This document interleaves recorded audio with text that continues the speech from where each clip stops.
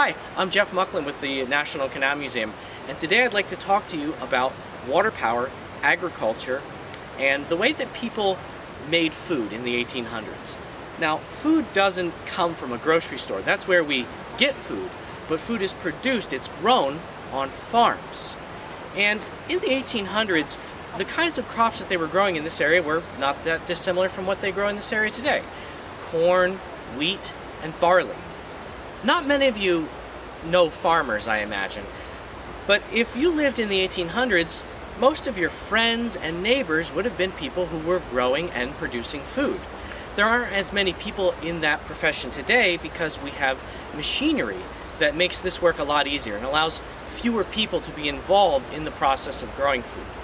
But rest assured that in the 1800s, many people that you knew would have been in some way involved in the process of making, producing, and preparing food. If you want to make, say, a loaf of bread, the process begins on a farm, where a farmer needs to grow some sort of grain. Again, that could be corn or wheat or barley. After the crop is grown, it needs to be harvested. Now today, crops are harvested with large machines like combines that can move through a field and very quickly harvest the crop. They didn't have combines in the 1850s. They had to do this kind of work with human muscle power. We did have some machines that made the job a little easier. For example, we had tools like scythes, which allow a person to very quickly harvest large amounts of grain. After your grain has been harvested, you need to transport it to a facility where you can grind the grain into flour for making bread. Today, we transport grains on trains and in trucks, sometimes using airplanes. None of these things were available in the early 1800s.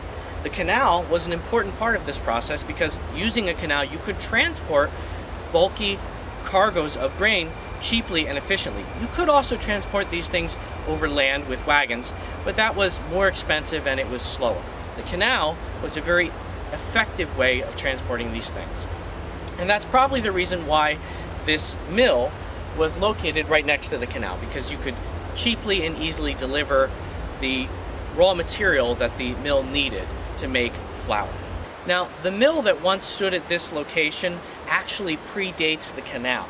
Before the canal went through, this mill would have been grinding grain for local farmers, and the flour that was produced would have been sent back to the people that lived in this local area.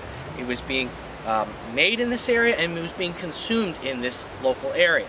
But after the canal was built, people were able to bring in grain and then sell it to markets much further away. So for example, some of the grain that may have been ground into flour here may have been used in Philadelphia or New York. You could ship it much further using the canal. So what exactly does a mill do? How does it turn raw oats or wheat or corn kernels into flour? Well, that's done with another tool. It's done with a grinding wheel like this one. Now, in ancient times, people didn't have large grinding wheels. At one point in history, people actually had to grind grain using rocks with human muscle power. But by the 1800s, people had developed mechanization. They had developed tools that could use other sources of power other than human muscle to do this work for them, which I'm sure they appreciate. A large grinding wheel like this really can't be turned with human muscle power. It used another form of energy. It used water power. Water power is an ancient form of energy. There are other ways of getting energy other than human muscle power. You can use wind energy. But wind energy wouldn't have been a very convenient way to turn our grinding wheel down here. We're in a valley, we're surrounded by trees, there just isn't that much wind available. But there's a lot of water power. Just behind me you can see the rushing water of the Lehigh River. The water has a lot of potential energy because it is moving from a higher area to a lower area. And as water moves from a high area to a lower area, its potential energy becomes kinetic energy, the energy of moving things. And we can use that kinetic energy to drive a water wheel, and we can use that moving water wheel to drive machinery. It's really very simple. I have here a bottle of water, and if I just pour the bottle of water onto my water wheel, you can see that the falling water is converting its potential energy into kinetic energy and driving the water wheel.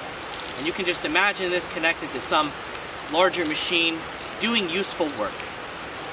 So we've talked about the way they grew grain, and we've talked about the way we extracted energy from moving water to grind our grain. Let's put it all together with this diagram. So here we're seeing a source of water power which is falling over our water wheel.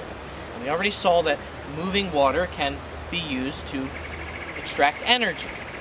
And we're using that energy to spin this gear shaft, which is connected to our grinding stone.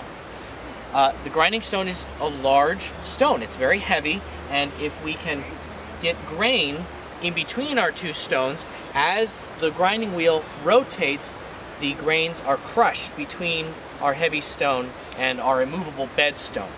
And that grinds the grain into usable flour that we collect in a chute.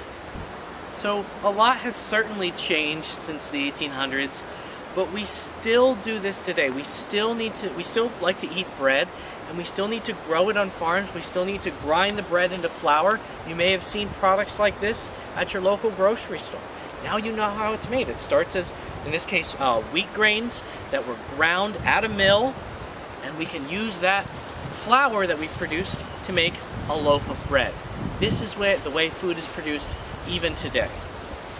Thank you for joining me, and I hope that the next time you're enjoying a loaf of bread, you think about this story.